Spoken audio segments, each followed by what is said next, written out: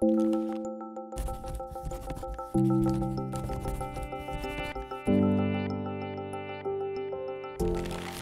pain affects everybody's feelings, and chronic pain doubly so, really. It's a very individual thing as to how pain affects your feelings, but our feelings and emotions may range from feeling sad, frustrated, angry, feeling really worried, or feeling alone and isolated. There's a whole range of emotions that we can experience with pain. It makes you sad all the time because I think you start to think like, why does this have to happen to me? Not that happy. I don't feel that happy when it stops me doing things I like, because it's really annoying.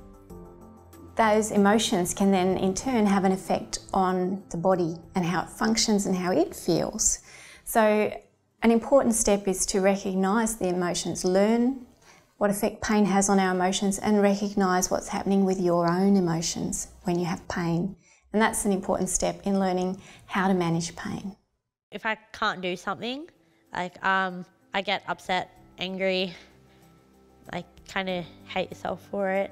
And then it makes you pay attention to the pain more, and you feel it more than you did before. So when you're upset, it makes you you feel your pain more.